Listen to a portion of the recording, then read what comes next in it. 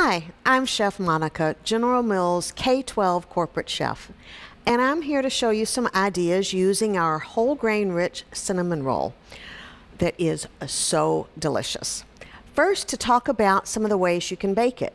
Now, you can bake it on a sheet pan just like you usually do, or you can bake it in the boats, the little fry boats that you probably already have on hand.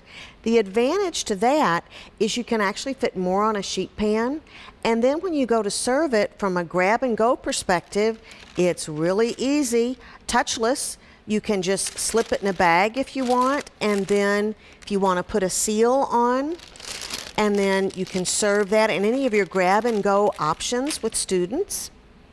Then to show you some ideas as far as serving it, maybe outside of breakfast even. Used to serving a roll or a breadstick or maybe crackers with a salad, why not serve a cinnamon roll? Who wouldn't want a cinnamon roll with their chef salad? So that's a fun idea, something you can do. Or you can have a real kind of easy parfait kind of option, or almost a shortcake with your fruit cup. And I've got some of our horchata smooth yogurt with the cinnamon roll. Really nice combination, that peach and cinnamon roll together. Or I like to think of this as kind of a shortcake.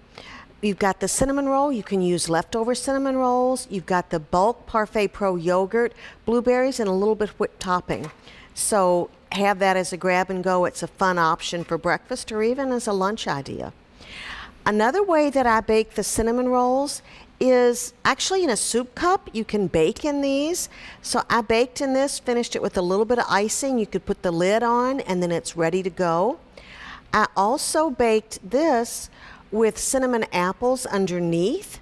So that's another unitized, single with you've got your fruit and you've got your grain ready to go. Or if you want to do bulk serving, I've got cinnamon apples that I put some raisins. This is kind of an apple fritter approach to cinnamon rolls. So I put the cinnamon rolls in the night before, have it in the cooler, bring it out the next morning and bake it. You can put a lid on it and then transport it. So you've got 5 servings here, and I made sure there's enough apples to count as half cup of fruit as well with that.